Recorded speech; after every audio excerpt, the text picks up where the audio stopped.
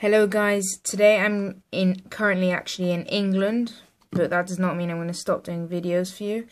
Today I'm going to show you how to remove ads on the Samsung Galaxy S3 and the Samsung Galaxy S3 Mini. Now, you do need a rooted phone, which isn't a problem. It's really easy to root phones nowadays. So yeah, you need a rooted phone, and then you go on the App Store and you download this app. You see, AdFree Android. As simple as that. So once you've downloaded that app, show it to you here.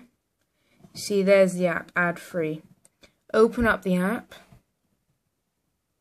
and then just press boot normally, and it should search.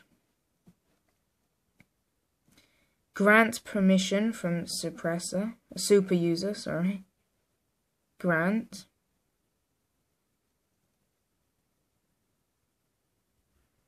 Now it should just carry on searching. You should wait for this.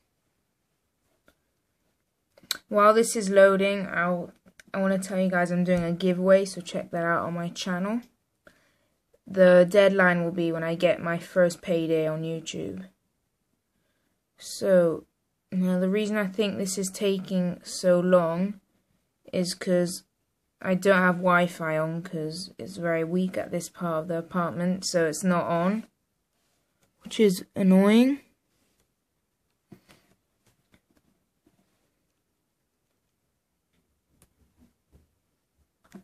So basically it loads, and all you want to do is you want to tick auto update. First you click update app automatically, and then you want to press there's a button here that says something like start and run, and then you press that, and then it should say that all the ads have been taken away. You then reboot your phone. You just reboot it, and then when you come back on, turn your phone back on, not a single app should have an ad, or not even the internet. When you're on the internet should have an ad. It's as simple as that. Sorry I couldn't show you what buttons to press.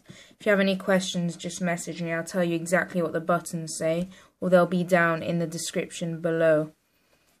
So it's as simple as that. Comment, subscribe, like, and tell me I can improve my videos. Peace out, guys.